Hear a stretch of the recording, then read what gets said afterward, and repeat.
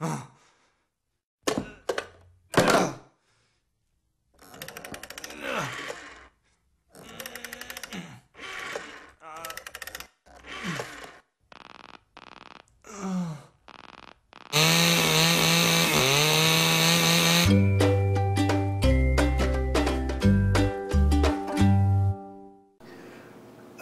I've had a couple people request some beer samplings of some of my home brews that I've made, and I have here today a few bottles left of my Kitchen Sink IPA.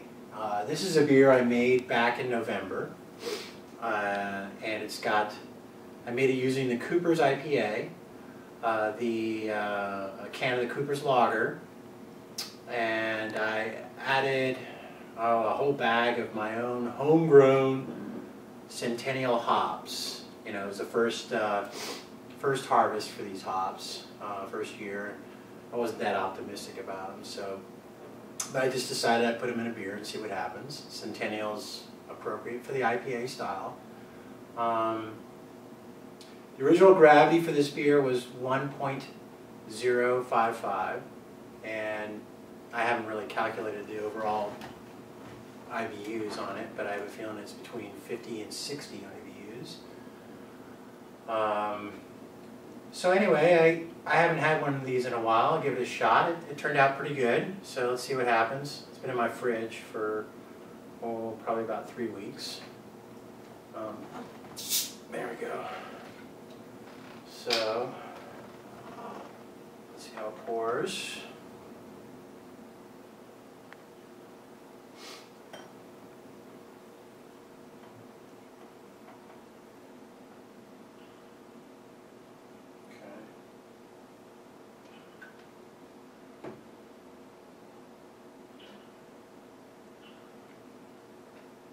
Seems pretty nice.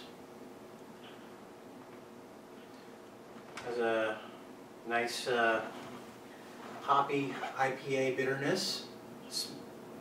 I mean, I can tell. I don't know the aroma. I can smell some Centennial. These, again, it was a first-year harvest, so they weren't really strong on their aroma. But it's a typical Centennial smell. Looks like there's some chill haze on this, so it's hard. Yeah, it's fairly clear. Anyway, let's. Smells good. IPAs lose their aroma after a while,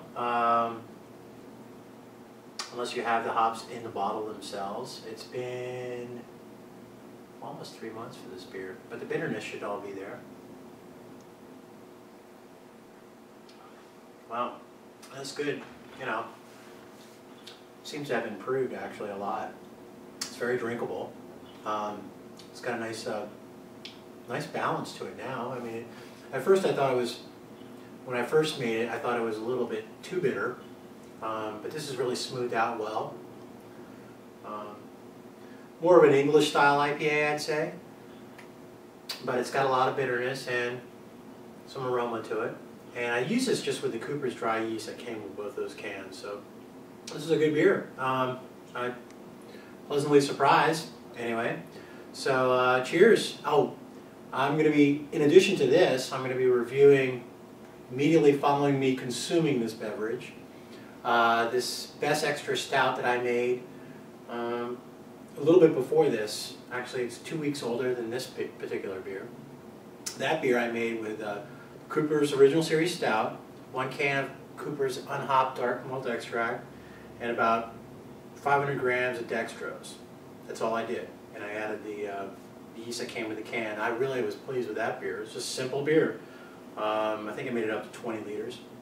Anyway, I'm going to add a little bit of this, and I'll be right back with the taste of the Coopers Stout. See you shortly. Okay, so now I'm pouring my best Extra Stout here. I really haven't had this in a while, so hopefully I should have poured a little bit out of the keg first, out of the line first. But let's give this a shot. St. Patrick's Day is coming up, so it's a good time to sample your stouts if you have any there. Looks Looks like a real nice brown head on that. This was force carbonated. Again, as I had said previously, the ingredients are the Coopers Original Series Stout, 1 can of the dark malt extract, and 500 grams of dextrose. Just using the sachet of yeast that came under the lid. Even better would probably be if you could harvest the Coopers yeast from the bottles, the pale ale bottle, Coopers, commercial bottle.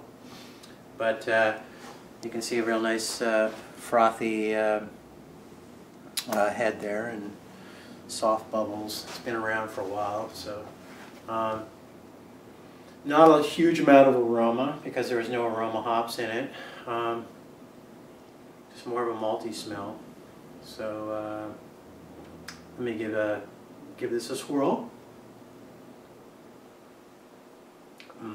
That's just, it's got some chocolate kind of overtones to it. I didn't add any chocolate, but got a little chocolate overtone to it.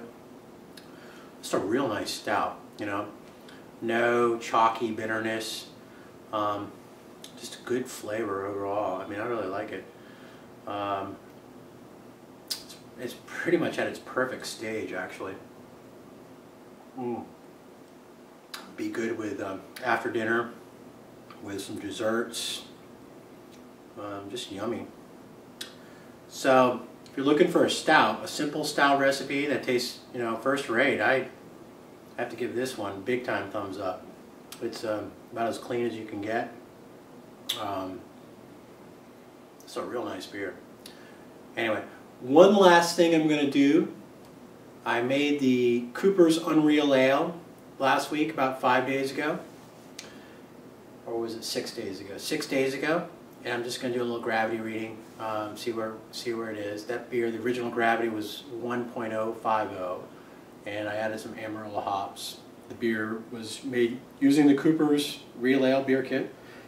1 box of Coopers Brew Enhancer 1 and 1 box of Coopers Dry Malt Extract. So far I've had some samplings of it, and it is spot on. It's real nice. Those Amarillo hops actually added some really good flavorings to them as well. So again, enjoy the stouts as St. Patrick's Day comes up. Cheers. And this is a sweet beer. I mean, just a good beer all around. Cheers, everybody. All right, final. Just doing a little gravity. Just this is on day 6. I'm going to keep this beer in the fermenter a little bit longer, probably a total of at least 2 weeks. But I just wanted to get a sense for where it is right now and if I need to be concerned about anything. You can tell it really needs to settle out in there. It's pretty bubbly too. Wow, it's pretty well fermented. It's down below. Well, the foam's there, but anyway, you can see based on these lines here. There's the 10-10 line, and it's still fermenting. That's where you see all these bubbles coming in. So obviously I'm not ready to bottle. There's the 10-10 line. It's kind of bubbling all over the place. I'm going to let it sit for a while. Once it settles down, obviously it'll change as it goes. I'm not ready to bottle this yet. So like I said, I'll probably give it at least another week. And again, it looks like it's going well. Beer, there's a lot of sediment on the bottom of the fermenter. The big kreuzen is gone. In fact, I can take off my my kreuzen collar now and just rinse that out. That's the convenience of the kreuzen collar. So it makes it easy to clean while the kreuzen is soft. And then you can actually put your kreuzen collar into the dishwasher if you want. That'll take care of everything. So, all right. Well, again, cheers. We'll get back at you. I'm planning on doing another brew later on this week. Maybe a Pilsner or something like that. Adding some Hertzberger hops. So I look forward to doing that.